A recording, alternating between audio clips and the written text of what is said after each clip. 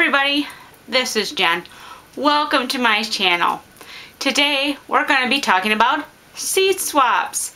Seed swaps are a great thing to participate in, to maybe find some seeds that you can't find anymore, to get rid of your extra seeds and trade them for some seeds that you don't have, and a great way to try before you buy if there's a variety out there that you're on the fence about and somebody might have to trade with you.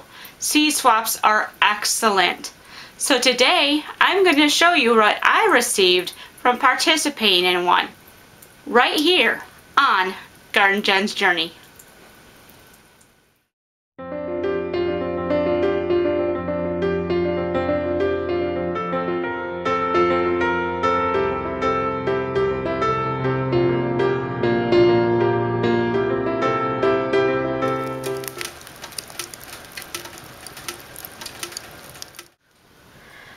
Okay, so these are the seeds that I got from the seed swap. I had already tried shooting a video, but it was corrupted. It didn't work. So this is take number 2. It happens at times. So this is the seeds that I got from the seed swap.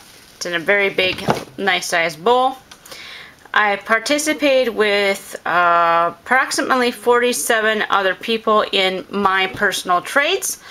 I had sent in some trades for the round robin, which is basically like a lottery pool. You send in so many seeds and you get so many seeds back. But then you are able to do one-on-one trades with different individuals in the group to get seeds that you would like, and they can get seeds that they would like. So it works very well. So this is what I received, and we'll go through them a little bit. We got the crookneck squash. This is some peppers. Some of these you might not be able to read just because I'm not sure if the camera will pick these up. These are sugar and peas. Market more. We got some okra. Chives, eggplant, indigo blue beauty tomatoes. I have to look those up. I don't know what those actually look like. This is really cool. These are Cherokee black bean, Trail of Tears. This is a multi-purpose bean. You can grow it and eat it when it's younger as a snap bean, or let it dry out and use these kind of like you would black beans. They're very good multi-purpose bean.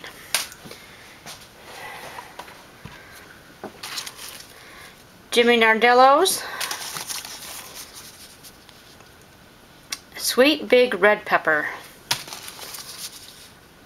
sweet sunbright pepper.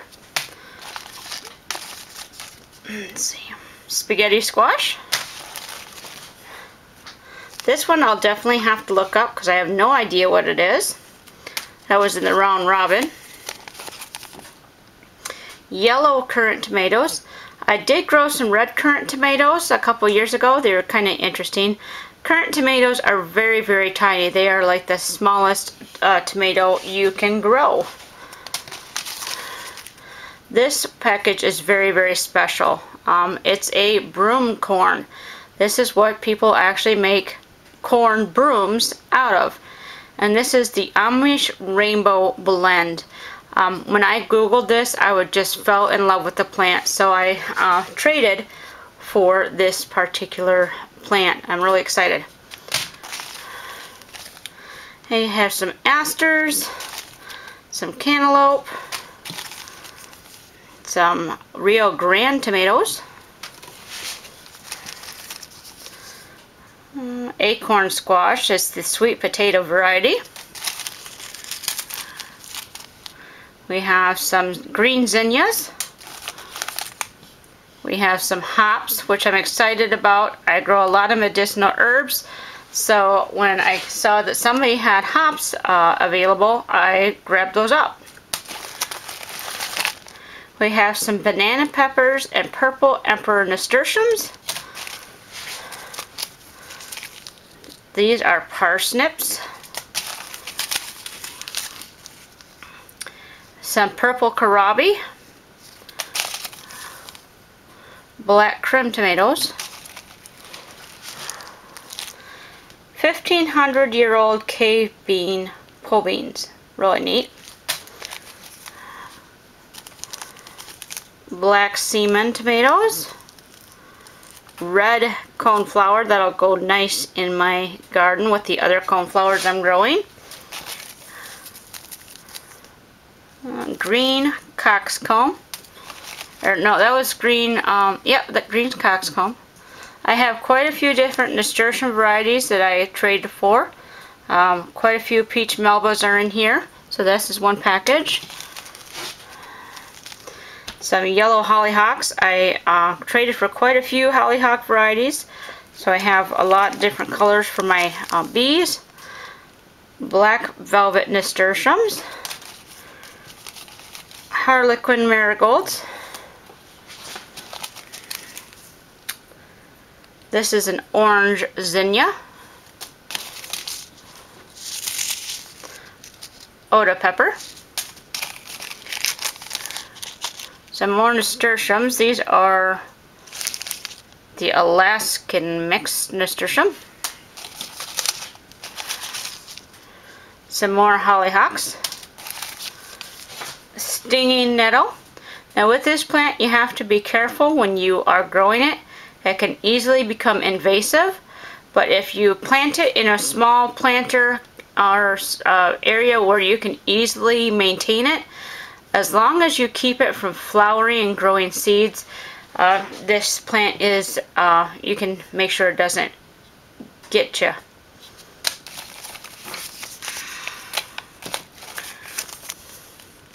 So a chocolate cherry sunflower, and then quite a few different mini peppers.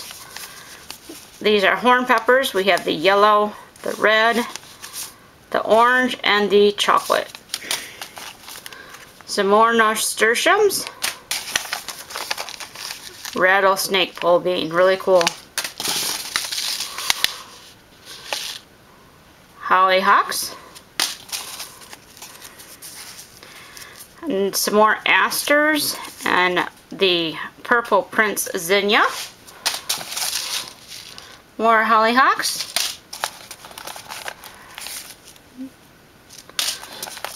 And this one I was given to just because she wanted to make sure I had enough pollinator friendly plants. So I'll have to look this one up too because I'm not sure what this is. I had quite a few people that I could get some holy basil from, so I could grow that this year. It's a very good medicinal plant.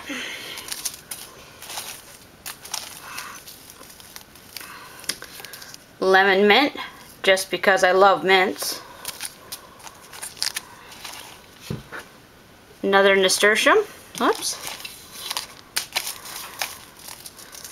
Some more holy basil. Nasturtium,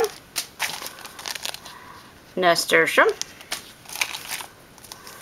purslane. A lot of people have purslane that grows wild in their gardens and they try to get rid of it. I'm actually trying to grow it, so I'm glad I found some purslane seeds.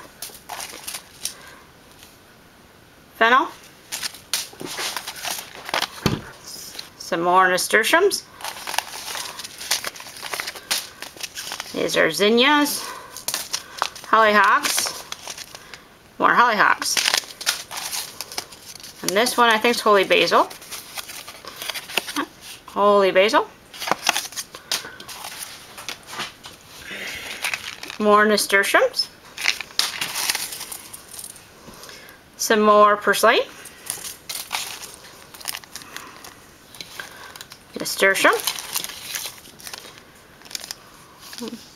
Cherokee wax bean. This is a very nice bean. I grew it last year, so exciting that I've got some more. Red tatsoi.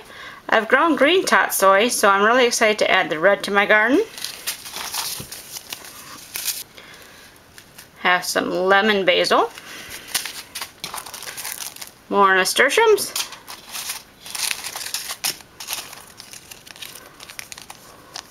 More nasturtiums.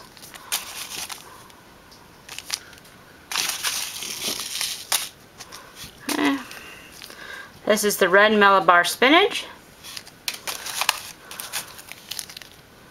St. John's wort,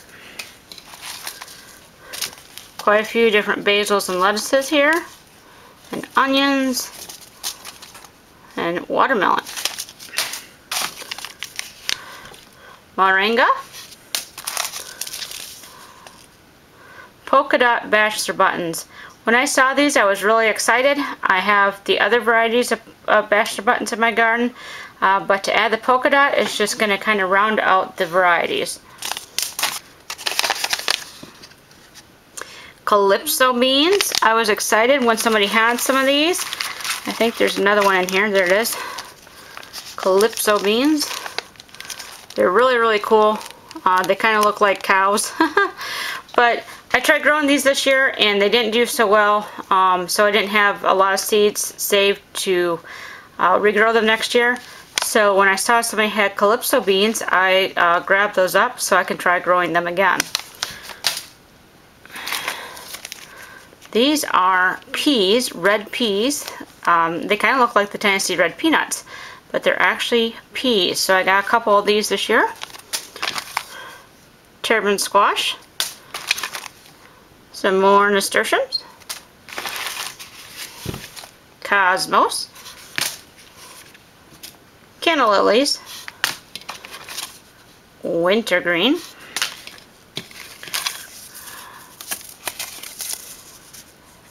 Mexican hat coneflower. Really excited to add some more coneflower varieties. Tequila Sunrise Snapdragon. Really like that. These are Hidatsa beans. Really nice dry bean.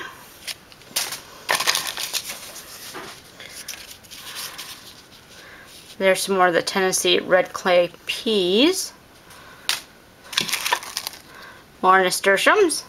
I got a lot of nasturtiums, so really excited about that.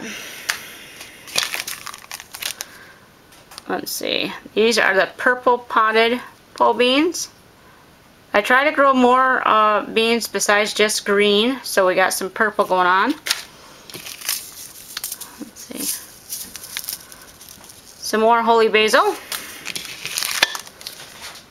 More nasturtiums. Pink Surprise Calendula. I was excited when I saw this in the trade because I really wanted to try that. Candy cane zinnias. I was excited to see these as well. Basically a nice try before you buy.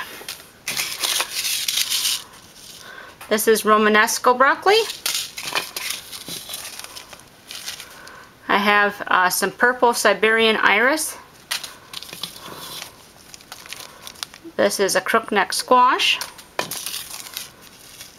This is some more green coxcomb, I believe. Yep, green coxcomb.